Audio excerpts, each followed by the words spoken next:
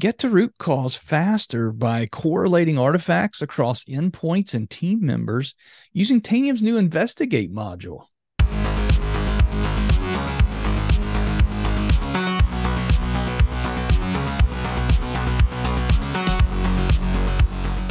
Welcome back to Tanium Tech Talks. I'm your host, Ashley McGlow.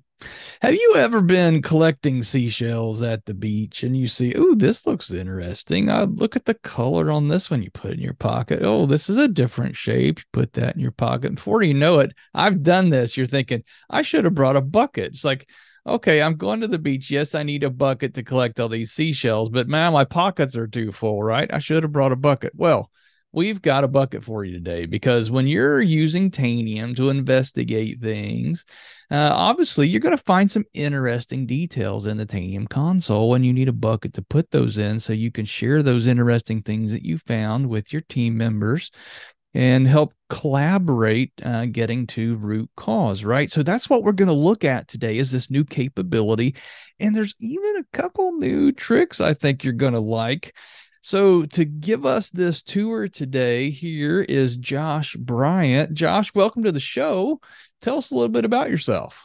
So like you said, my name is Josh Bryant, and I'm a director of technical product management here at Tanium. And I am responsible for this brand new Investigate module that we're going to talk about here today.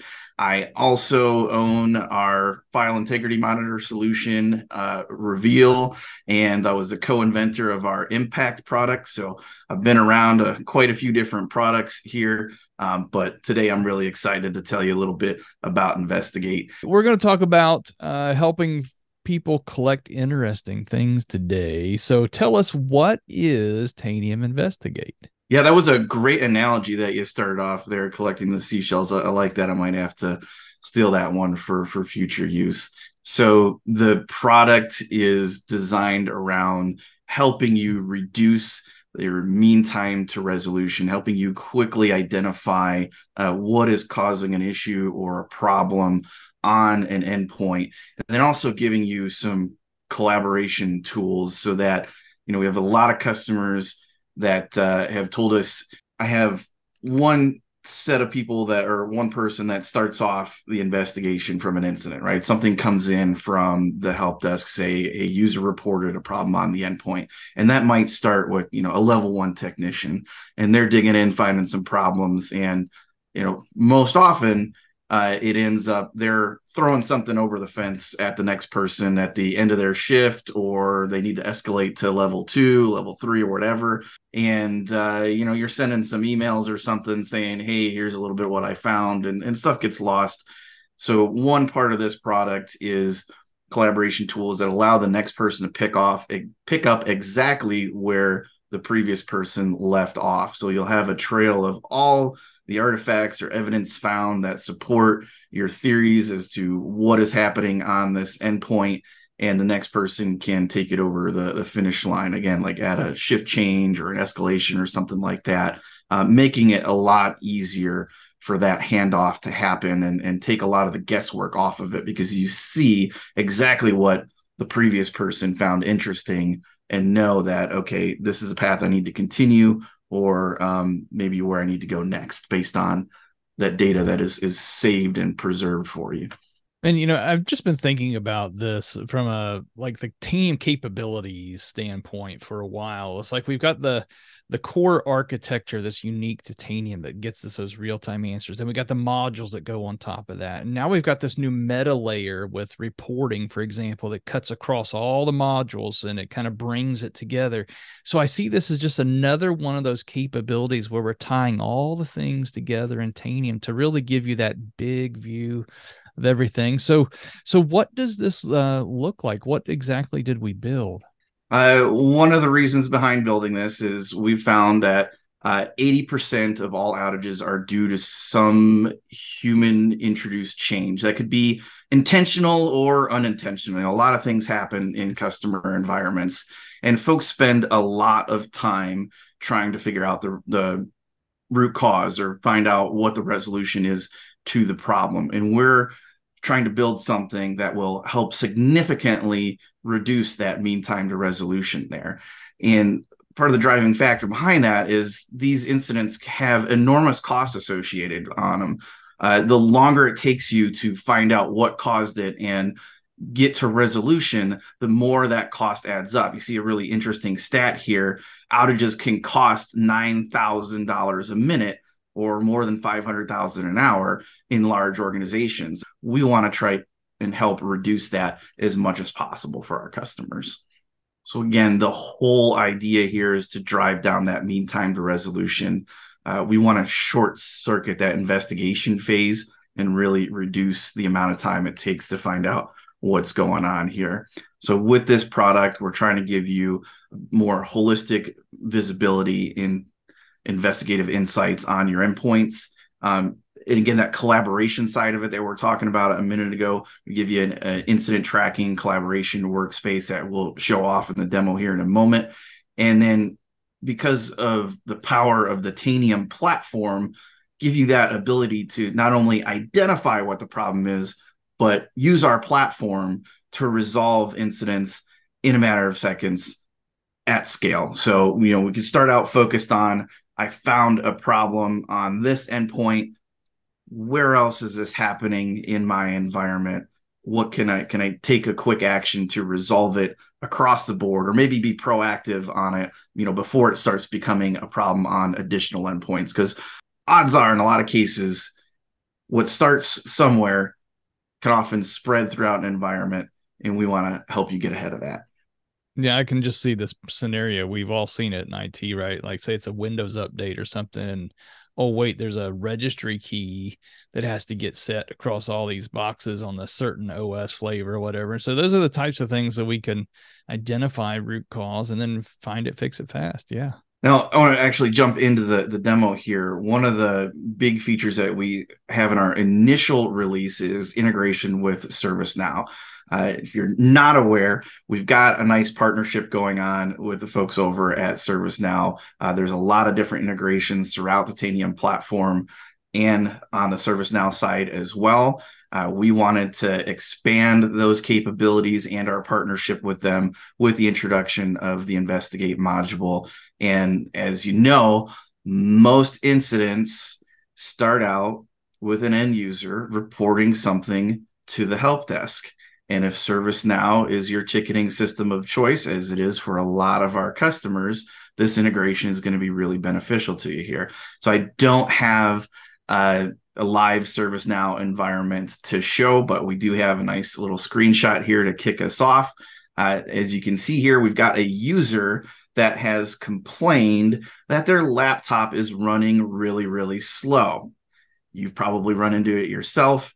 You've run into it on both sides of the fence as an end user, as an IT professional. Pretty common scenario. So what we can do from here is, it starts off with the report from the user in ServiceNow, and we have the ability to go from ServiceNow into Tanium, into the new Investigate product, and show you on a timeline exactly when that incident was reported, so you can see what are the things that were happening on this endpoint that led up to the user reporting the incident. So I'm a ticket operator in ServiceNow, and I see, oh wait, okay, here's the time they reported it. So now I can go back in time on the endpoint and see what was happening on the box. That sounds like our performance module in a little bit of a way. We have data that is provided by our performance module as part of this. In fact, the more modules or more Tanium products that you own, the more benefit you get from Investigate, because you get additional visibility that is provided by the different modules like performance. Now, some of the capabilities that you see in performance are used by Investigate, whether you own it or not.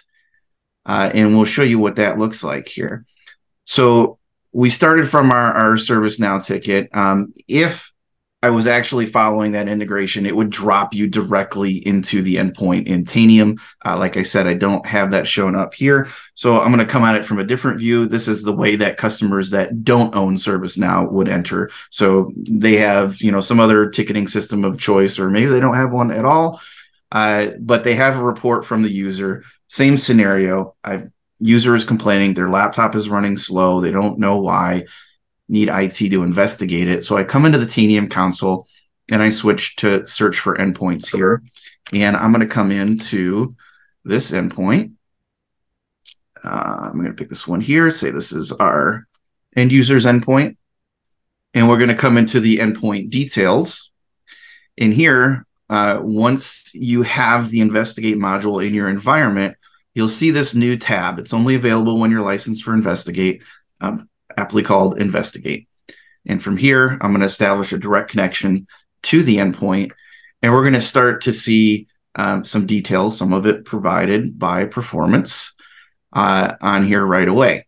So here we can see, yep, this matches with the user's complaint. I see 100% CPU usage and our default look back of 4 hours. Now, in the scenario that we started with, where ServiceNow is our entry point, where we started there and then pivoted into Tanium, what I would see is a mark on this time series graph that shows when the incident was created in ServiceNow. And that helps me look back, okay, what happened leading up to that incident?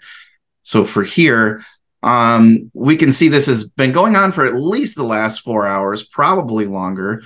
Let me take a look at, let's go back the last 7 days. Now we have the capability to look up to 14 days of history on the endpoint here. I'm going to keep it simple at 7. We see for this time frame that high CPU usage has been going on for a long time. Now with the performance module, if you own that, we'll be able to overlay performance events. So again, the more Tanium products I own, the more data that's available to me inside of Investigate here. So once I select that I want to see performance events overlaid on here, there's been quite a lot going on over the last 7 days. It got kind of busy here, but I can see that not only do we have some CPU utilization alerts on here coming from performance, we also have some memory usage coming on here as well. And when I scroll down, here's the details behind the different events that are getting populated in here. And we can scroll and see back to the beginning of our 7-day period. You know, this has been going on for quite a long time. Can look at some details on it, and we see the top processes, same type of data that we saw on the graph above here, that existed when this performance event was triggered, was our antivirus .exe, security software.exe, and then a couple of Tanium processes. Now, this is a pretty common scenario that a lot of our customers run into, either the AV or security software, EDR tool, whatever, their exclusions are missing or not applied properly, and then they start to interfere with the Tanium process and can start causing high CPU load on the endpoint, which appears to be what's happening here. Now, I very quickly went from the user's complaint to seeing that, okay, we most likely have an AV exclusion issue here. I could explore and see if there's any other details that support my theory by selecting the different event categories here. We see there's one driver event, so that could indicate a driver was recently installed. There's a lot of different event types here. Now, where I have it grayed out, in the case of this, where there's 3.9 thousand events, to maintain usability and performance of the product, we limit the number of events you can show in one period of time. If I want to see those, if those are going to be of interest to my investigation, I simply just need to adjust my scope. And all right, so I gotta ask you right there, those Windows event IDs, right? Obviously, there's websites where you can reference those, but how did we pick which Windows event IDs are relative there? That's a great question, and we're about to introduce some fantastic flexibility in that.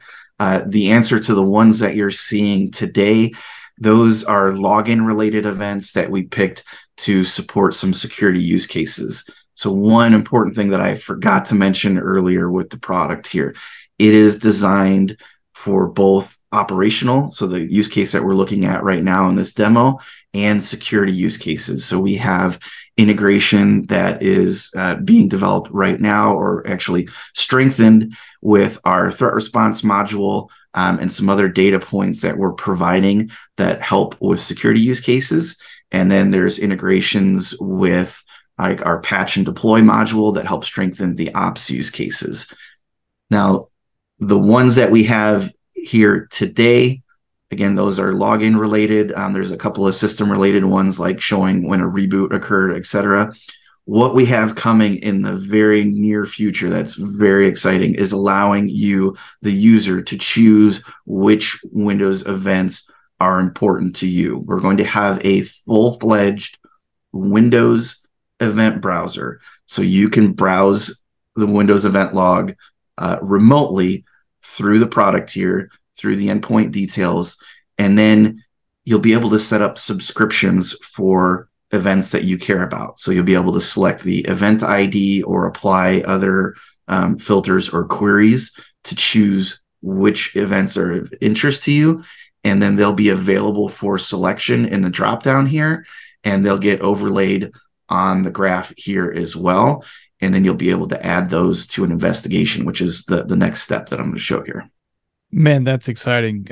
I'm just having flashbacks of dating myself of, RPC communication between the event log viewer and having to be on a LAN where you could have access, line of sight on the network to another device. But now will be giving soon the ability to look at Windows event logs, even from somebody working from home. I mean, that's just amazing. But I know you've got some new tricks coming here, but I don't want to get us ahead of the script. I think you're going to show us how we can collect these things into our bucket of seashells, so to speak. Yes, that fantastic analogy you had earlier. Our bucket of seashells is the actual Investigate module itself. So I can choose, one or more activities of interest from the list here. So again, these are showing some details on what was happening on the endpoint around this time. We also see that there was some low memory, slightly different set of processes that were contributing to the memory consumption on here. So we're focused on this one on the CPU event. So I can select a couple of these and then just hit this Add to Investigation button. And from here, I've got the ability to choose an existing investigation.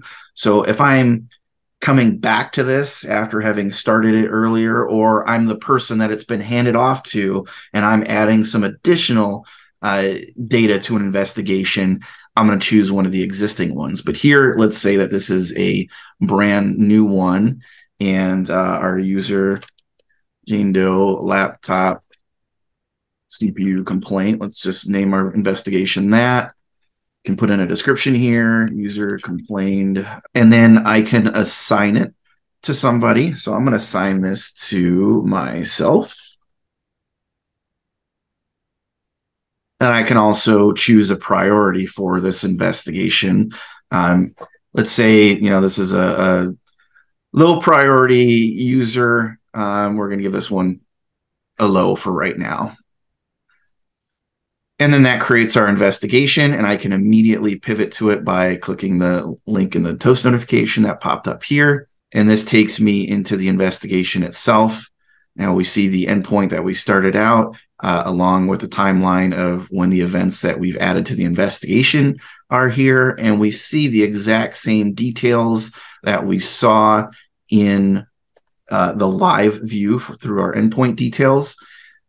Benefit here is now once I've added them to an investigation, these are visible whether the endpoint is online or not, versus the screen that we were showing previously. We had to have the endpoint online. We needed to be able to establish that direct connection. But now, even if the endpoint is offline, I can still look at the activities that were added to it.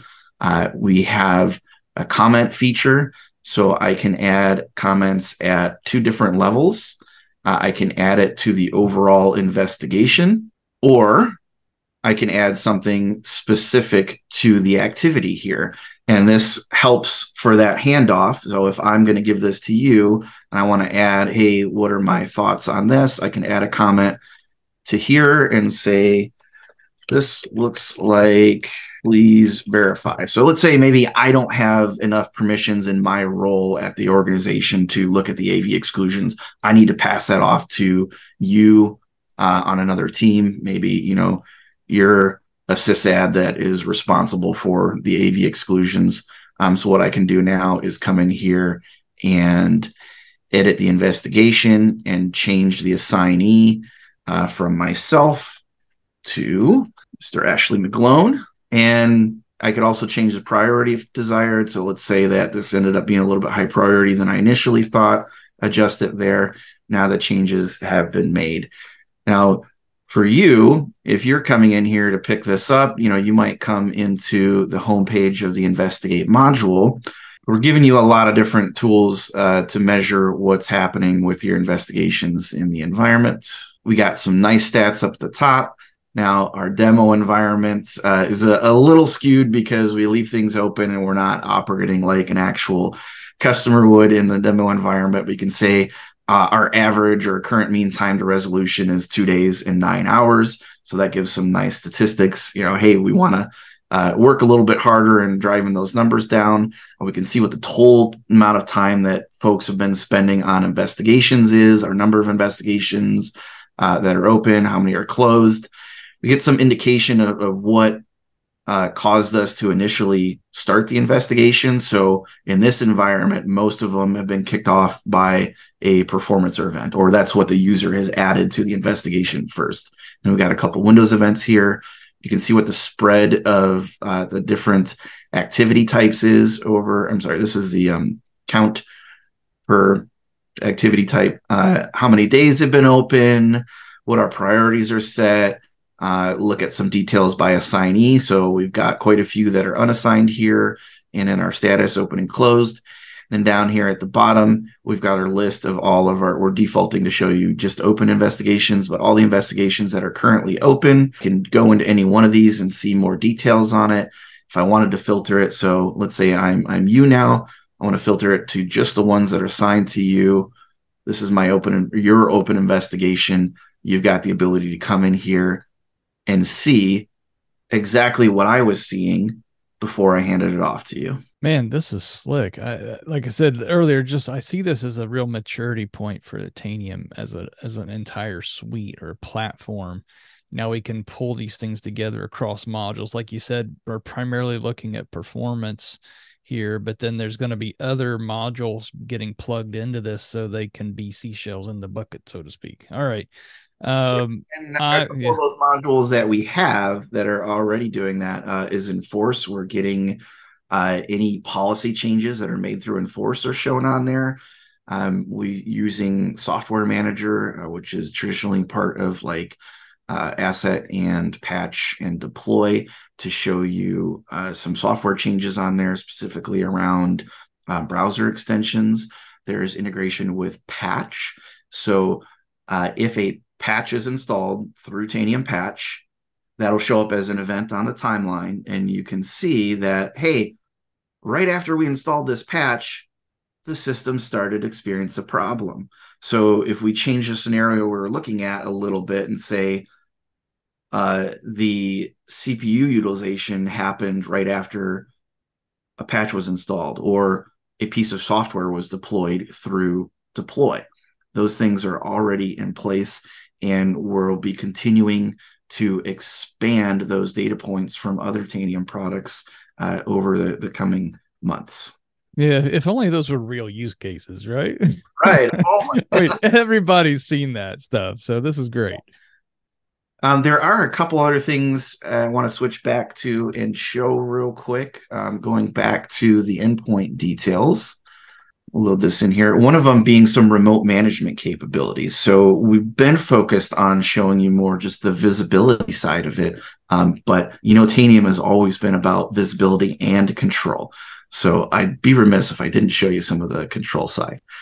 This other tab in the endpoint details, remote management, another new one that is only available if you own Investigate, allows you to see a couple of interesting details and take some action here once this connects. So we have a live resource summary. This is what the resource consumption looks like on the endpoint right now, real time.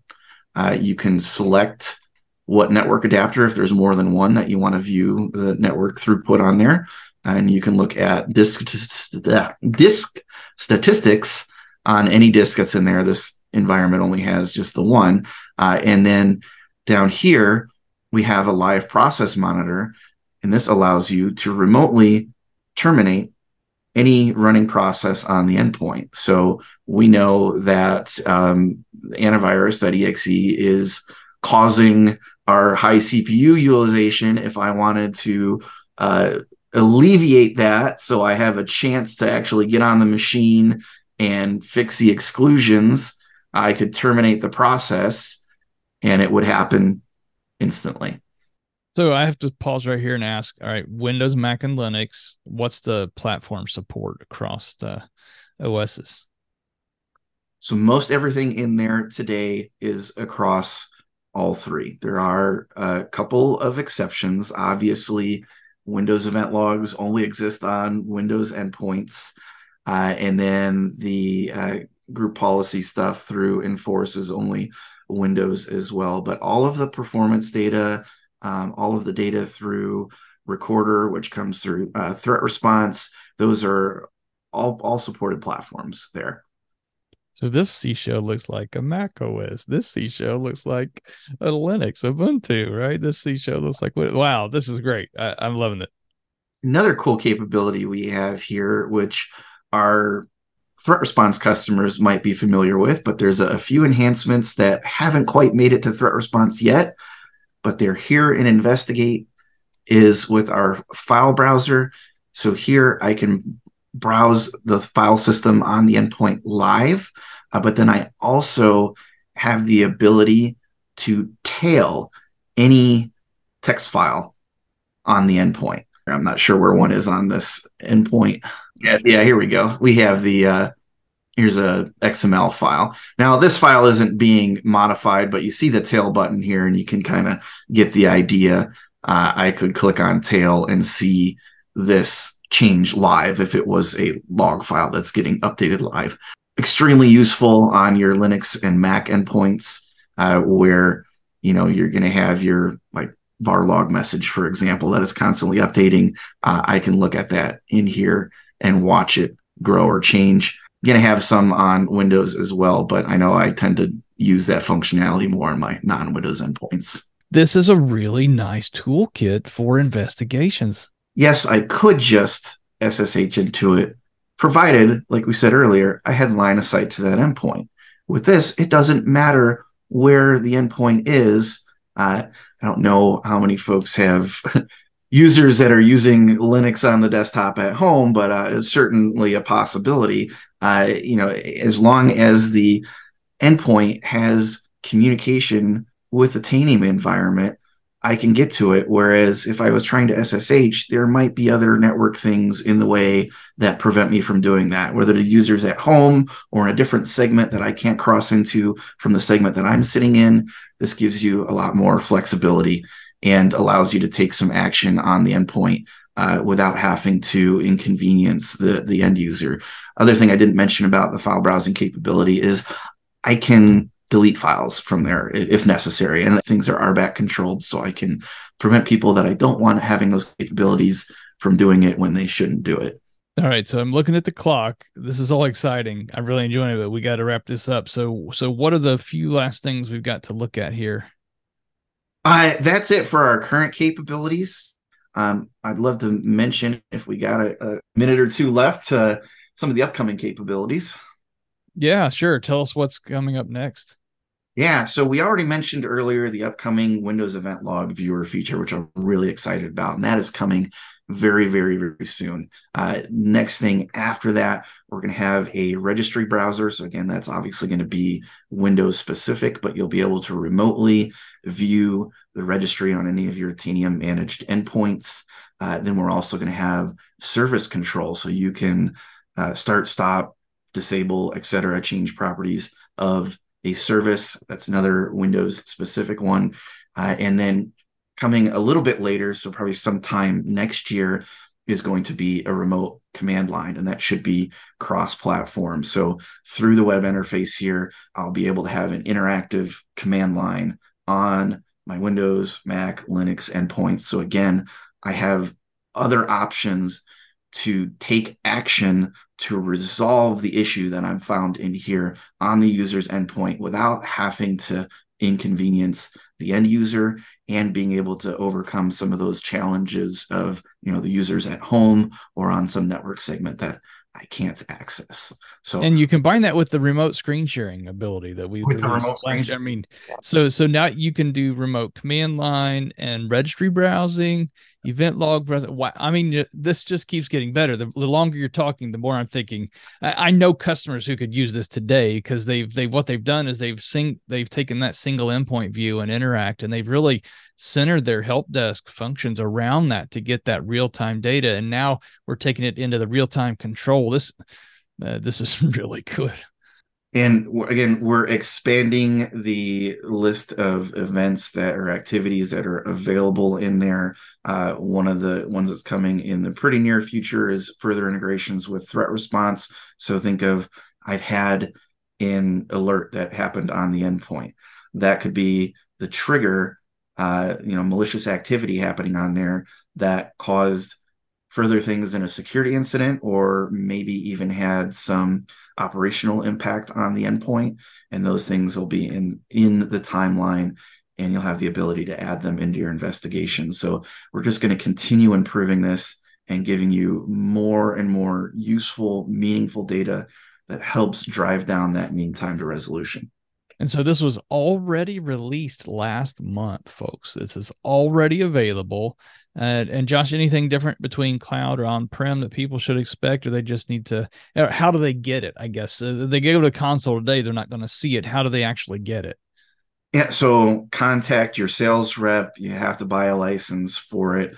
And for our cloud customers, it's automatic. As soon as you're licensed for it, it'll show up in your console and you'll be able to start using it right away. For our on-prem customers, as soon as you're licensed for it, it's going to show up on the solutions page as available for install. And once you install, there's no additional configuration for it. The modules there, the capabilities are added into the endpoint details, and you're ready to go. Thank you for it. Just keeps getting better. This is fun. Wow. I'm just thinking of all the years of troubleshooting that I've done, how much easier it would have been with tools like this. So thanks for this tour today of the new Investigate module, that bucket for all those interesting seashells you find walking on the beach, walking down the wires of your network, looking at machines, thinking, oh, wait a minute, we need to show this to somebody. Yeah, put it in the bucket called Investigate. And now you can collaborate across teams. You can collaborate between ops and security for investigations across machines. Fantastic. So obviously there's more to this. We're just scratching the surface in this demo. If you'd like to learn more, check out the show notes below. All right. So our favorite 3 websites around here, right? docs.tanium.com, community.tanium.com, and kb.tanium.com. KB, remember, has those release notes. All that stuff's in the show notes below. So there you have it, folks.